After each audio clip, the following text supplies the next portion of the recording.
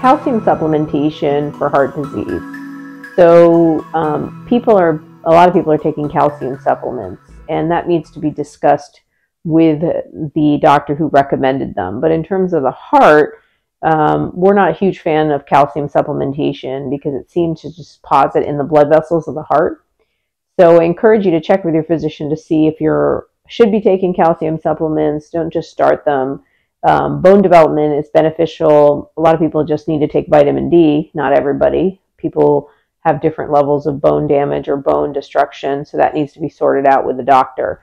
But for the heart, we're not a huge fan of calcium supplements because of the deposits. If you need calcium in your diet, please think about plant and sources to eat of calcium, because absorbing calcium through your food is really the key.